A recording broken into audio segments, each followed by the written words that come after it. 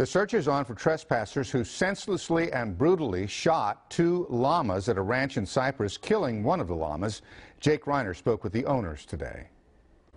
The owners of this llama ranch believe the people broke in by coming through this fence, pushing it down, and then coming into this field area, shooting 2 of their llamas.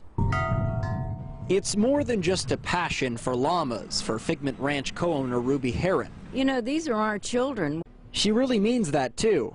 Okay, girls, here's the rules. We're not going to the back side of the pasture because we love you and we don't want y'all hurt. A pep talk with a protective purpose. Over the weekend, Heron lost 1 llama who was shot and decapitated.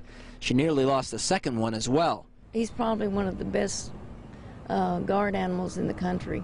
Heron's talking about Lorenzo, who tried his best to scare off the shooter, but he got hit twice. And there was a .22 caliber, they assumed from the x-ray, lodged in his spine. The Harris County Sheriff's Office is looking into this one. So far, they say they don't have much to go on, but maybe a little incentive for the community could help.